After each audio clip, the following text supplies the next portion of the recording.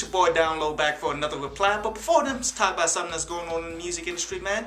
So, did you guys see this guy, Curtis Schoon, is coming out saying that 50 Cent has stole his concept of power? And you know what? He actually went through and broke down from the beginning of when he started shopping that power show to how it got into the hands of 50 Cent and when he realized that he stole the shit, man. And honestly, how he broke it down via Twitter, it actually sounds reasonable that he actually did do that. I'm definitely gonna keep my eyes on this one, man, because it definitely sounds like something that actually may have happened.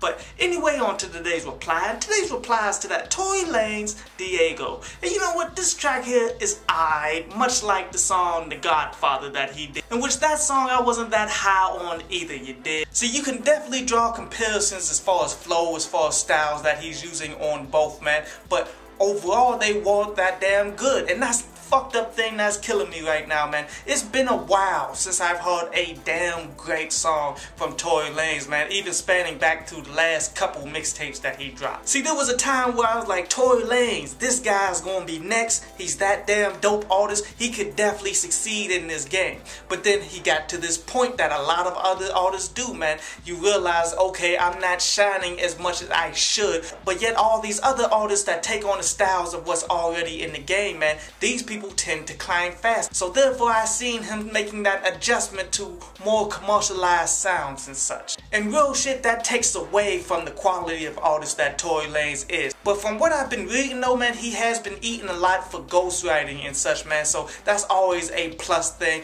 But his original songs, man, they definitely could be a lot stronger. Because he got superstar written all over him, man, he's just not becoming that yet. But anyway, this is a song I definitely recommend people to go ahead peep on out, man, but it's not much more than that. But anyway, on to today's article from downloadpass.com, and today's article is about how idiots try to make it seem like you the idiot, you did? Like, this is the defense that all of these people use against you. Through my own experiences, man, dudes who never had a plan to succeed in the music industry, that never knew what the fuck they was doing.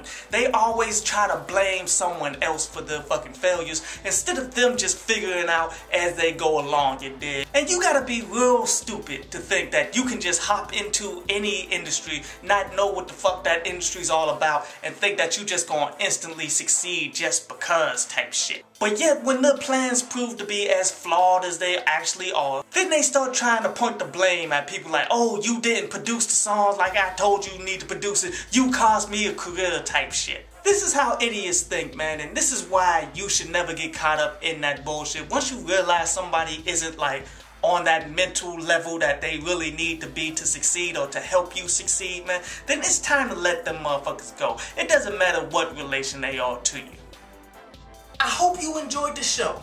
You can follow me at Twitter up there, and you can go to downloadpass.com, that's down there, to read today's article.